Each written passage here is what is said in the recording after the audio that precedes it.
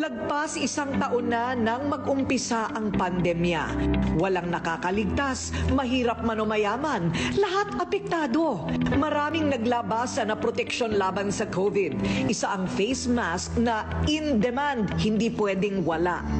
At ang isa sa pinag-usapan ay ang tinatawag na copper mask. Fashionable at hindi mahihirapang huminga. Kaya pati mga celebrity, ayan, hindi nagpahuli.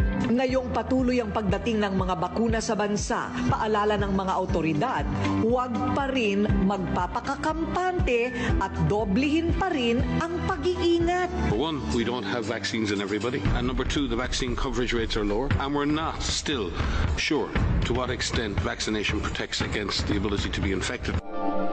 O ayan ha, narinig na ninyo mula mismo sa isang dalubhasa, mula sa World Health Organization, ang katotohanan na hindi porke tayo'y bakunado na, tayo ay ligtas. Ang bakuna ay nagbibigay ng kasiguraduhan na hindi tayo magkakaroon ng komplikasyon o mamamatay. Pero hindi pa 100% na tayo'y protektado sa impeksyon. Ayan, so kailangan maging maingat pa rin at kailangan suot pa rin ang mask habang hindi pa natin naiintindihan at nakakasiguro tayo sa virus na ito. So ang tanong, ano ba ang pinakamahusay na uri ng mask na pwede mong suotin? So ito, tingnan natin at pag-aralan itong napakagandang mask na ito. Kung ito ba ay nakakasigurado ng proteksyon mula sa virus.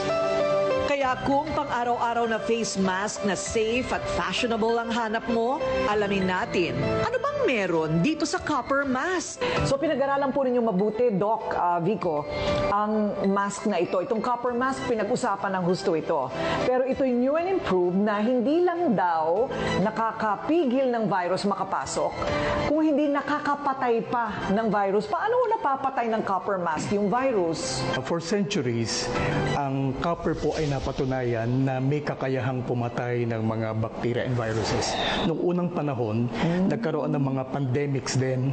At yung mga Europeans, mga Chinese, naghanap sila ng isang paraan kung paano papapatay itong mga bacteria and viruses. Dito po sa copper mask, meron po itong copper strands. Infused copper strands. Million po itong mga nakalagay po dito. Pumapatay yun. ng bacteria and viruses. Andito po yung copper strands, andito po sa film. Yung mga screen po ninyo sa bintana, ganun po ang pagkakaayos niya. Hindi po nyo makikita masyado kasi po very fine at na perfect po ito ng Korea. At para masigurado na ligtas gamitin ang copper mask, dumaan ito sa masusing clinical laboratory test sa mga certified lab testing facility mula China at Korea.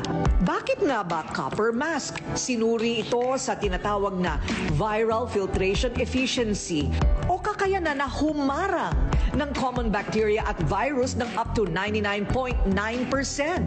Ang copper mask antimicrobial film ay may antibacteria properties na 99.9 nakakapatay din ng bakterya.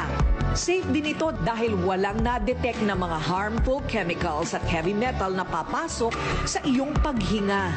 Higit sa lahat, kamakailan lang, napatunayan na may kakayanan din itong pumuksa ng coronavirus up to 99% sa loob lang ng 2 oras.